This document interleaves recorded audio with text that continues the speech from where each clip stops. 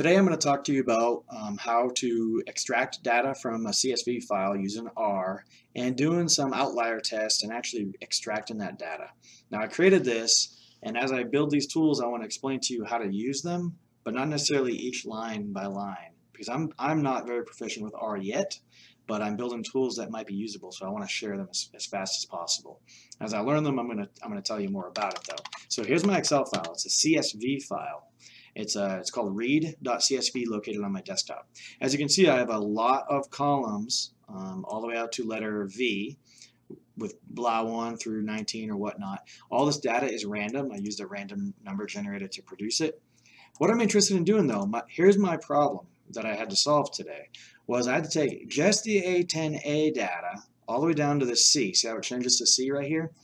What I wanted to do is I wanted to take all that data, and I wanted to take a certain column, which was blah 19 column, and say, are there any outliers? And if there are, can you get rid of them for me? But I didn't want to just do that with the A10A. I wanted to do that with each one separately, A10B, F15C, D, and so on and so on. All this data is random, don't forget. I changed it to random data. So let's go ahead and look at the R code and see how I did that. Or at least I'll walk you through quickly. I'm going to walk you through, but I'm not going to give you the details. So first I remove all the variables. I like to start off with a clean, fresh slate. Then I load my data. Now here's something that's crucial, is this in this quotes is where your data is located. It must be a CSV file with the syntax that I use and the packages that are loaded.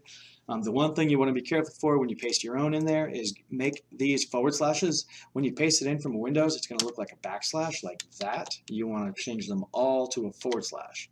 Then you can run it. Okay, then I do some stuff, and one thing here is the only one that I've actually implemented so far was the A010A. This is still a manual intervention. I have to still write down each one that I want to extract. And then what I would do is cut and paste this data for each one. Now there's ways to automate that, but I wanted to give you what I have so far. Okay, so here's the function called remove outliers. All it does is it takes in a vector, it looks at all the NAs, all the divide by zeros, it throws them out.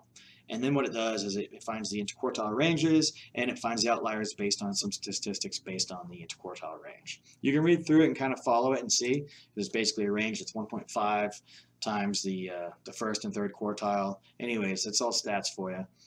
Okay, so next is extracting the SRT rate, which is not SRT. That was what it was before I put that random generator in there. This is actually the blah.19 column. So extract just the blah19 column is this code here on 43, and I made it into a new variable. This is the new variable. It's confusing the way I name these because they're subtly different. Like this is A10A and this is A10A underscore SRT. So be careful with that as you go throughout this code.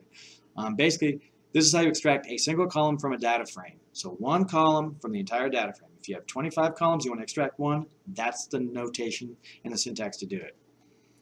Okay, now you might have done that, you've extracted it, but it's still not a vector, so I convert it to a vector using line 46.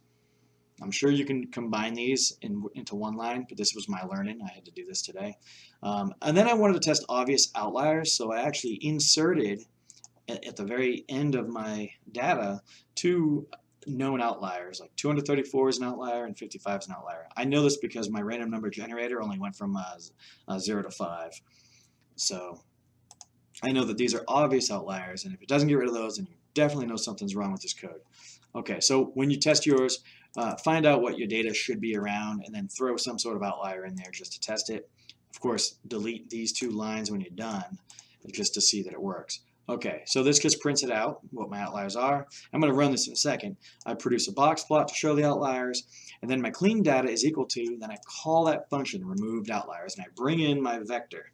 And that's what it does. It returns from the vector. It'll return the clean data. And then I do a box plot on the clean data, and then I print out the clean data. Let's go ahead and run this, and I can show you what it is. So I highlight the whole thing, I click on run. You're going to see a bunch of stuff. You see my box plot. Let's look at the original box plot by clicking left. Okay, so you can't even see the box. These are such big outliers, right? So that looks like the number 55 there, and that's 234 right there. Obvious outliers. Let's get rid of them and look at the box plot, and boom, your box plot goes from 0 to 5, just as it should, and the bulk of your data is going to be in these ranges here. Okay, so let's look at the data real quick while we're at it. So the clean data, let's look at the original data first, actually. So this is the original data, and you can see the 234 and the 55 are in this data set here, in this vector. And the clean data is down here, and it is gone. So I know it's a lot, and there's a lot of confusion with some of the nomenclatures I've used for these variables, but I wanted to throw this out there. So again, all you have to do is change this to your file name, as long as it's a .csv. Change this to the column you want to separate out different variables, A10, A15. They're all mixed together. Let's separate them out. And that's about it. And you can obviously change the name of the variables and use this and get rid of the data. Hope that helps.